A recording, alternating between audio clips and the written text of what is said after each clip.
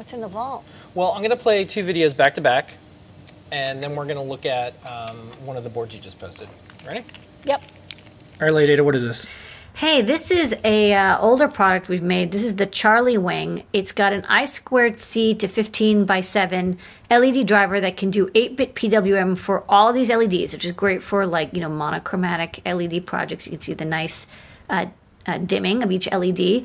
But there's a new chip. This is the 3731. There's the 3741 from ISSI.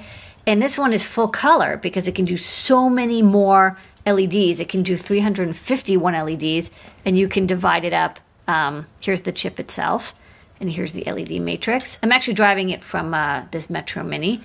And yeah, it's a 39 by 9 dot LED driver, but you can divide this by 3, so it's 13 by 9 RGB LED driver, which is a lot of LEDs. This is often used in some keyboard. All right, Lady Ada, what is this? These are some cool wireless LEDs. You'll notice that they have their LEDs soldered onto inductors, right? It's like a 2.2 microhenry inductor, and there's an LED and a capacitor. So how are they lit up? Well, there's this gigantic coil underneath. So this is like an inductive charging system, but it's split in half so that this is the large coil, and it's powered from 24 volts.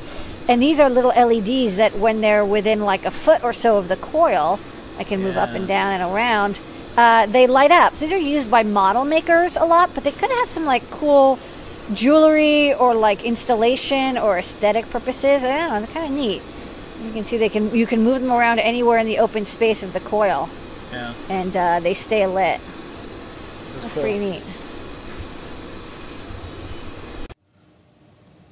All right, and then you have these 3 things that... Well, there's 2 and then the back. Yeah. So I'm making, you know, I'm trying to get back into my STEMMA QT game. I was doing 1 a week, and then I kind of got distracted a little bit because it got nice out.